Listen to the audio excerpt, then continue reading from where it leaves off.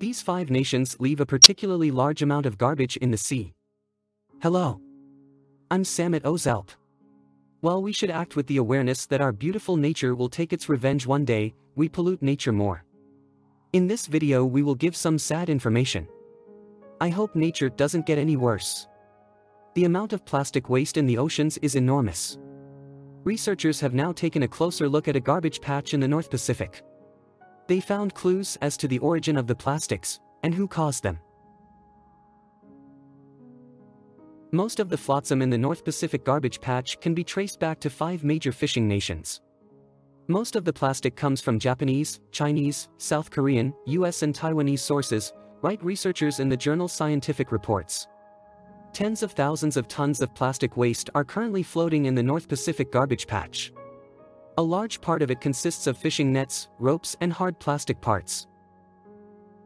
Millions of tons of plastic end up in the oceans every year. Sometimes rivers wash the garbage from the land into the seas, sometimes the plastic ends up directly in the oceans. While the majority of plastic waste is believed to accumulate mainly on coasts or the seabed, a smaller portion of plastic waste is swept together by ocean currents and accumulates in what are known as garbage vortices. Experts assume there are 5 large such garbage patches.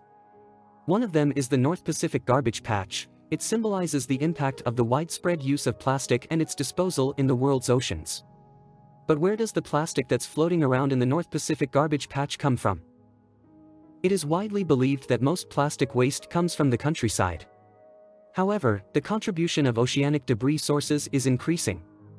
For example, it is estimated that fishing, in the form of fishing nets and other fishing gear abandoned in the sea, contributes 500,000 tons of marine litter every year. However, this estimate is outdated and has not been updated since the 1970s.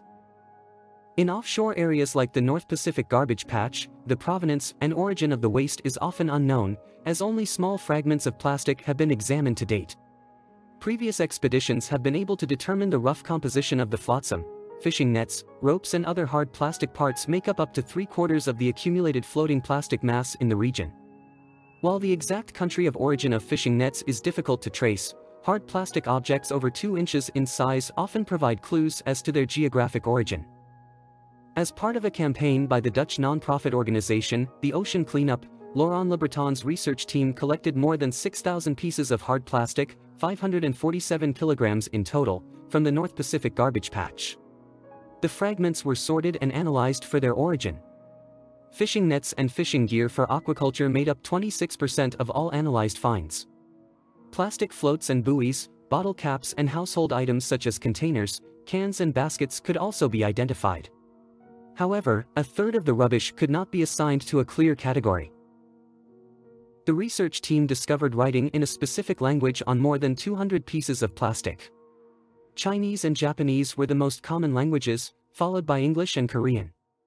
With a total of 232 plastic parts, the origin could be proven based on language, text, company name or logo. The origin of other finds could not be determined, for example because the company identified on them produces internationally. Finally, the researchers identified the 5 countries of origin with the largest amounts of plastic in the North Pacific garbage patch: Japan, China, Korea, the USA and Taiwan. Around 1/3 of the waste examined came from Japan and China. The research team's findings confirm previous studies from 2015. The scientists used a computer model to understand how and where the plastic parts got into the sea. In doing so, they found that the majority of the hard plastic parts had a high probability of not having reached the sea via rivers or coastal towns, but directly into the sea through fishing activities. Both China, Japan, South Korea, the USA and Taiwan are industrialized fishing nations in the North Pacific. They accounted for 87% of the simulated fishing activities contributing to the North Pacific garbage patch in the study. That's it for the video. Thanks for watching. Do not forget to indicate your ideas in the comments. Bye.